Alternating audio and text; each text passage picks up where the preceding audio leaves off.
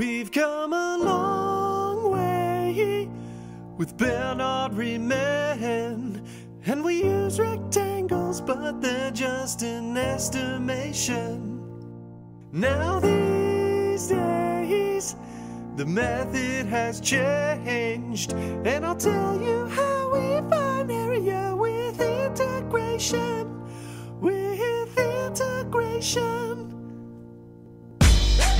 Area, who knew? Rectangles going through would be close but untrue. If we could just get the limit to approach infinity, we could calculate the curve's area exactly. But our man Riemann found a new way.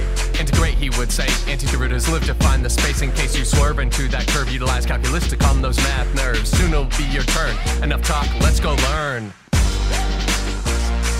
How can we not talk about area when area's what we want? Everything we do is bound to two sides, and now you're gonna find it for the first time. We've come a long way with Bernard Riemann, and we use rectangles, but they're just an estimation.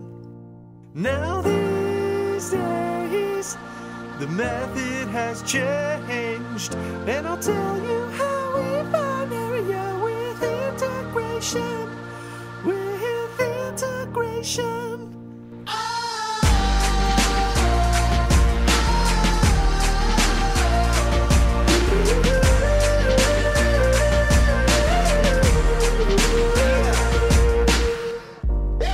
Step 1, you take your function and pretend it was the derivative and say, how'd we get here? For polynomials, that means move the exponent up 1 and divide the term by the integer, simplify and say, that's my integral. Hey! Step 2, determine upper bound and lower bound. Input those boundaries, north and south on the curly S. Have you subtract two values, stand and exclaim, that's my area.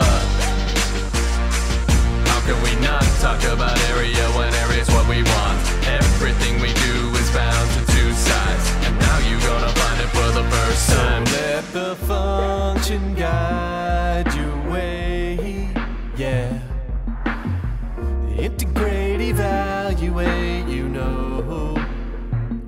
And every step you take, your work you always show.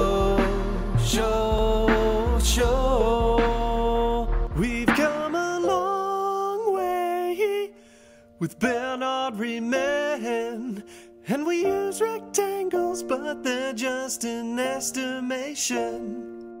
Now these days, the method has changed, and I'll tell you how we find area with integration. With integration.